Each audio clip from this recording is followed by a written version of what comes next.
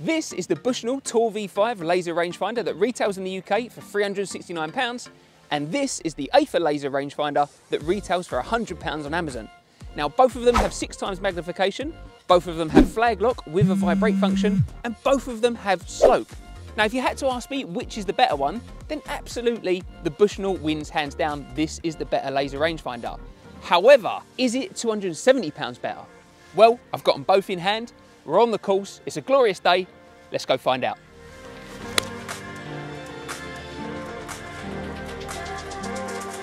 It's not bad for the first shot of the day. So why are we doing this video today? Well, at nearly a £300 difference, and probably more than a $300 difference in the US, that's not an insignificant amount of money. That's a massive amount of money. It certainly is to me. So is the difference worth it? Well, that's what we're here to find out. Now, I've reviewed the Aofar on its own, and for £100, I thought it was a great rangefinder. If anyone's looking for a budget rangefinder option, here in the UK, that's my pick. However, I really wanted to see the difference between the two. So I went out and bought the Bushnell as well, which is currently the leading model. Now, this isn't going to be a fully blown review of the Bushnell or the Aofar. If you want to check those out, I'll include the links of those down below. But this is going to be a straight comparison between the two, and I'm going to let you know genuinely whether or not I think it's worth the extra money to go for the Bushnell. So here we are. This will be a really good test, actually. We're on the second hole here at the Children's Jiu-Jitsu course in Worley Park, and from the yellows, this is playing at the moment, it says on the board 362 yards. So let's do a side-by-side between the two right here, right now. Here we go, with the Bushnell now, I'm going to see if I can lock onto the flag. Okay, so with slope, that's saying that this is 383 yards to the flag. Okay, so that was really quick and easy to actually lock on. Now, we've got the Aofar here, so the £100 Aofar. Turn it on, and okay, so it's taken a bit longer to lock on. It didn't like it that time. Let's try it again. Still trying. It's giving me some numbers. No, it's still not quite having it yet on this one here. So we're going to try it one more time. There we go. 389. So you can see there, as a live test, it certainly took me quite a bit longer to lock on with the cheaper one. And actually, in terms of distance, what's that? 6 yards difference with the slope mode enabled on both. So 6 yards for me as an absolute average golfer, so I'm currently playing off of a 16 handicap, 6 yards difference isn't a massive amount for me, certainly when we're at such a far distance, when we're at, you know, almost 400 yards. So I think this is a really interesting test to kind of jump straight in with, because in terms of the Aofar, well, on the paperwork, it only says that it does a flag lock up to 280 yards. So we've already proved that it does lock on further than that, but it does take a lot longer. With the Bushnell, you get flag lock up to 400 yards, and you can see it worked really quickly and really easily there. Is it £270 worth of difference? Not sure. Let's hit a drive. Well, you know what? It's a hook, but it's not terrible. I think he just beat the bunker. Okay, so with a hop and a skip, we've just about made it out of the bunker. And so let's have a look now. So from a second shot here on this hole with the Bushnell, let's use it now. Oh wow, that is fast. That's 165 yards with the slope. Normally playing 181, 165 again when I've double checked it. Now that is really quick. Now let's try the Aofar. Here we go, right? 3, 2, 1, go.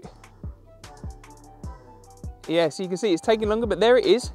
So 169 yards. Let's try it again. Hang on, I think I got that one wrong. I think that was the tree behind me. There we go. Right, so 157. Let's try it again. So it's picking up the tree behind it, 187. Let's try it again. Didn't want to know that time.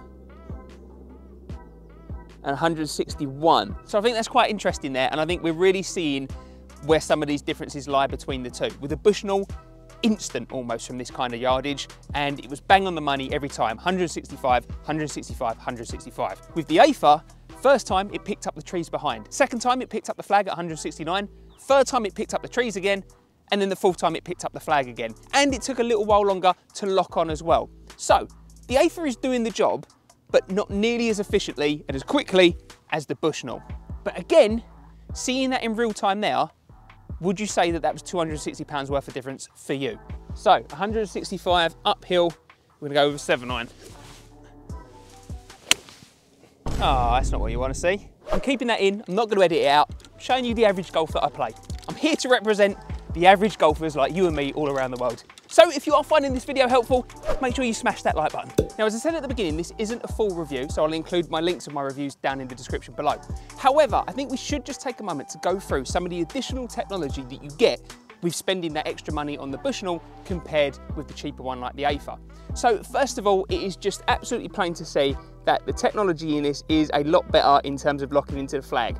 I mean, this is so quick, it's unbelievable. 3 times in a row, straight away, 179 yards, really, really quick now. While both of the units do have a vibrate function to let you know that it's locked onto the flag, what the Bushnell gives you is also a visual jolt. So you'll see on the actual outside of the viewfinder, when it locks onto the flag, not only does it give you a little buzz, but it lights up as a red ring as well. Initially, when I got this, I thought I was a bit skeptical, to be entirely honest. Do I really need a visual aid? Is it going to make that much of a difference?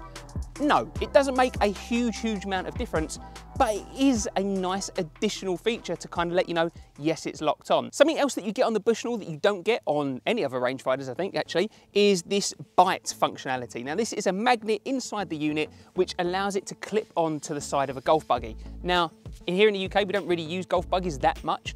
So I've got my power caddy, and as you can see here, it doesn't actually clip onto anything. So my power caddy isn't the right type of metal. So, you know, that feature doesn't really mean anything to me because I always use my power caddy. Now you can clip it on to the clubs if you want. You can see here that it does clip to the side of a club. But personally, I wouldn't want to do that because my clubs are jumping about and I don't really want to damage the unit when I'm spending so much money on it. So that could be something that is helpful and useful for some people, but personally, I don't seem to be getting much benefit out of it. You do still get the normal little carry case, and as you can see here between the Aofar and the Bushnell, I think the Aofar copied the Bushnell's homework. They look pretty much exactly the same, and they work in exactly the same way. So 179 yards into the wind slightly. I think that's about 6 iron. Oh, a little bit off balance, but oh, that could be very good. Thought you might want to see if I make the birdie putt.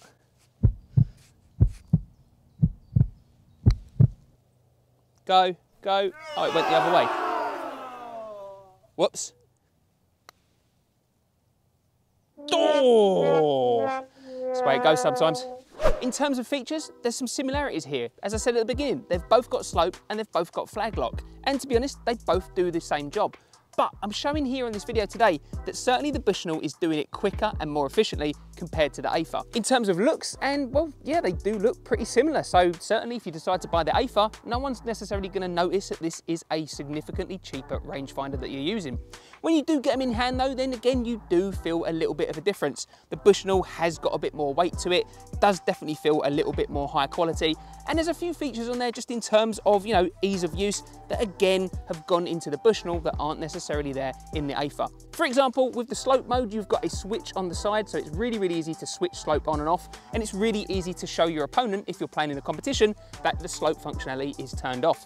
With the Aofar, well, you've got what looks to be a switch, but it's not. So to turn the slope off of that one, you have to hold the mode button for 5 seconds, so there's no way for your opponent to actually know whether or not it's on or off, and you could potentially leave it accidentally on from the last time you play around. Also, the buttons are slightly nicer to use on the Bushnell. You've got a big power button there right on the top where your finger would naturally rest. And then to change it from yards to meters, you've just got a simple button on the side. Whereas on the Aofar, the buttons are significantly smaller and quite closer together as well. So again, in terms of ease of use, I've got to say the Bushnell wins that test. But I keep coming back to it.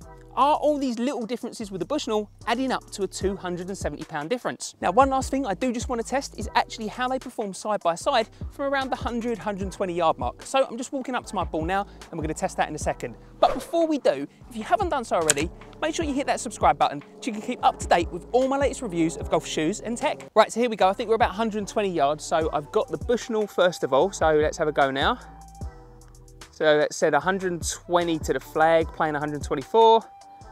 117 playing 123, and 116 playing 120. So there we go, 3 pretty consistent hits there. This is a tricky one, and I've chosen this spot because there are trees quite close behind the flag. So let's see how the Aofar gets on. Here we go. So that's playing, it says 120,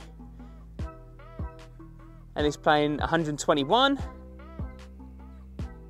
And then 119. So there we go. That's all pretty close. So that's really quite interesting. The closer you get, then the closer these perform. So you've seen out on the course, when they were kind of trying to test over there on the second tee, 340 yards, there was about a 9-10 yard difference between the two. When we got to about 170 yards, there was about a 5 or 6 yard difference.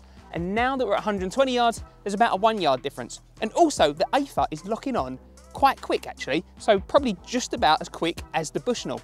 So the closer you get, the more similar these two perform. Let's see if I can stick one close. Mr. Pitching Wedge.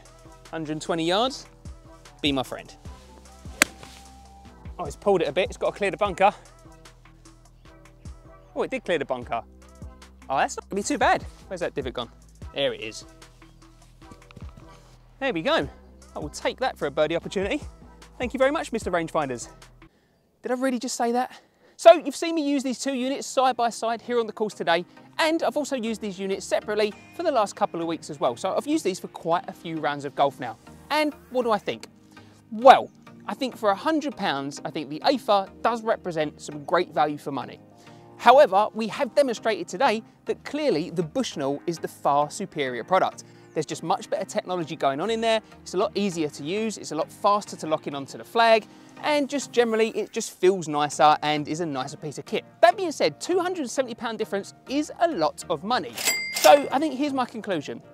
If you would balk at spending an extra £270 and you're comfortable with the fact that with the cheaper rangefinder, you're probably gonna get maybe, you know, 6 to 10 yards difference, and it's gonna be a little bit trickier to use the further out you are, then I think it's absolutely fine to go with the Aofar or something similar. I think these offer some really, really good value for money, and the technology has come along a long way. However, if you are comfortable spending £370 on a rangefinder, and you're the type of person that must have the best technology, whether or not that's just something that's in your mind, or if you are a good enough golfer that actually 10 yards difference between the two is really, really gonna make or break your game, then absolutely, go for the Bushnell.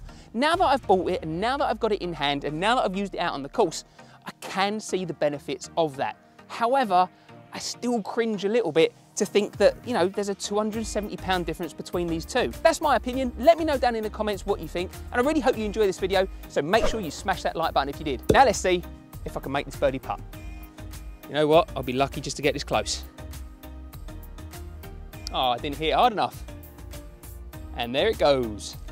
Wow. Coming in for par. There we go. Just trying to think of something funny to say at the end of this video. Nope, can't think of a thing.